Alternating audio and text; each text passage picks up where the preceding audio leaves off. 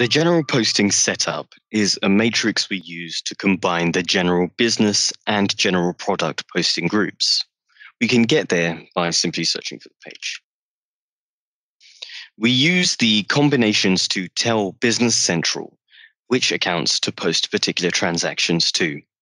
The fields available to specify are sales and purchases, sales and purchase credit memos, sales and purchase prepayments, sales and purchase invoice discounts and payment discounts, cost of goods sold and inventory adjustments, direct cost applied and applied overhead, and purchase variances. We can have a look at these just by scrolling across and seeing all of the fields that are available.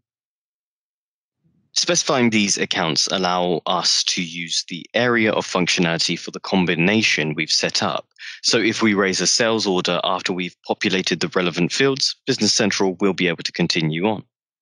So let's have a look at setting up a general posting combination. We set up a new business posting group in the previous demonstration. So let's look at setting this up in the posting setup now. We can set this up manually, as you may expect, and manually populate the lines. And we'll copy the setup for a similar line to do this. So if we take our newly created field, Asia, and begin with our manufacturing capacities, we can populate the sales account with the value that we might expect from, for example, export and manufacturing. I'll use this for now, 6130. And you can see it's as simple as populating these fields as we go along.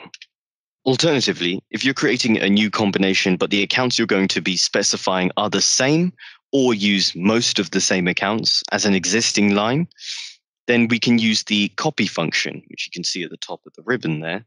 And to do this, what we'll need to do is create a new line. Once again, we'll create it for our Asia and miscellaneous. So we've created this line ready for copying. We then will look at copying the details from export and miscellaneous across to Asia. And to do this, we have our line selected. We hit copy, and we specify the business posting group and the product posting group that we're going to be using. From this request page, after we've specified our combination, we can also choose between copying all fields or selected fields. And the markers below that we see indicate which areas we wish to copy over. Once we're happy with how this looks, we can hit OK. You see yes. And you can see now that the line has been populated all the way across to match the line that we've selected for copying. With this done, if we need to make further adjustments, we can do so by going to the line and making the necessary manual adjustments. Alternatively, if we're happy with how it looks, we can leave and have the changes committed to the system.